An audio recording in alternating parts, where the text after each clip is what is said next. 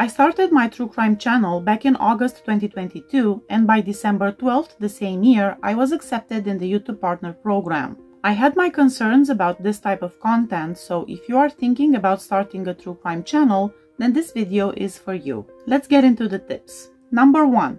Pick a niche. If you thought true crime is a niche, you were wrong.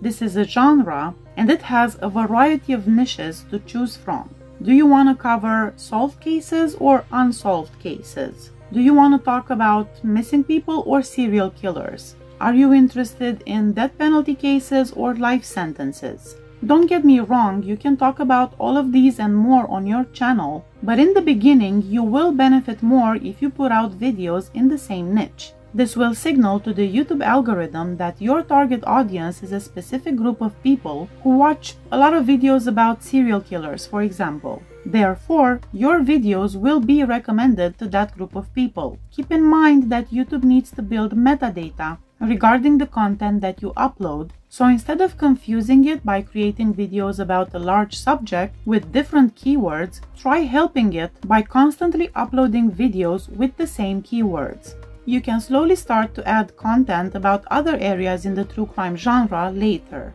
Number 2. Film 5 videos. Now that you have your niche, you have to start writing scripts. It's gonna be very tempting to have your first script, then film it, and then post it. Don't do that. Write 5 of them, film them, edit them, post 3, and schedule the other 2 remaining. Hear me out. If you post one single video, one of 2 things will happen. A, it will not get that many views, and that's normal. Remember, YouTube does not have enough data to know who to recommend your content to. Also, if it is your first ever video, it's not gonna be that good. You will have to learn how to edit, how to create a thumbnail, how to title it, and how to keep the viewer interested. That is all okay, you have to start somewhere. Avoid being demotivated by posting 3 videos and having 2 others lined up. This will give you time to be upset, sad, question the purpose of this, and then bounce back and be brave again. B, it will be a success. But think about this. You uploaded a video, it had a lot of views and a lot of engagement. People loved the content, they subscribed, and then they wanted to see more. But there's only one video on your channel. They check back in a week, still nothing new. See what I mean? If you have multiple videos posted and scheduled, this will keep the ball rolling and people interested. I'll give you an example. On this channel that we are right now, YouTube Growth with Alex, I posted my first video about how much YouTube paid me for my first 3 months being monetized. Then, for the next 3 months, I had nothing new to upload. My main channel was the priority, so I had to make sure that I was able to stick with my schedule there. But this ended up hurting my second channel, which is this one. I managed to get 21 subscribers after my first video, but then because I didn't post anything else new, 2 of them unsubscribed. That is completely understandable, and that is exactly what's gonna happen to your channel if you don't make a bulletproof plan. Set yourself up for success, have content ready for your audience, and make sure you have time to breathe until you create other great videos. Number 3. Engage with the audience. Whether you get 3 comments or 300, answer them all. Come on, you have time. Acknowledge the opinions and questions of those who choose to watch your video from a variety of thousands of other videos that are suggested to them. Appreciate the fact that they took time out of their day to leave a comment on your video. If you get praises, great. If you get criticism, awesome, thank them. Learn from what they say. In fact, in the beginning, you should be happy when you receive bad comments, because that right there is your opportunity to learn about what your audience wants to get from you. Be strategic and take advantage of every opportunity that you have to learn and develop new skills. Don't waste time getting depressed over bad remarks. Number 4. Do not promote your videos on your social media. Don't do it. Let YouTube gather their necessary data so that they can recommend the content to the right audience. YouTube wants you to succeed. If you do well, you keep people on the platform, therefore YouTube does well. When you share your videos on Facebook or with your friends or family, they will maybe watch one video and not all the way through. This will hurt your channel more than it will help, because YouTube will believe that your video is not that good since people are clicking on it, but they are not staying to watch it.